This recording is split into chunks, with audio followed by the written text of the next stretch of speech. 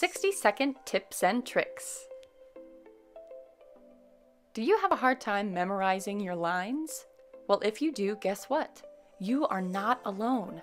Lots of your favorite actors and actresses in your favorite plays and movies also have a hard time memorizing their lines. So here are my top 3 memorization tricks. Number 1, read the line out loud at least 10 times or more.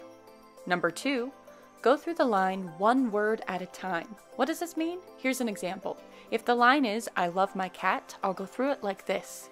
I love my cat.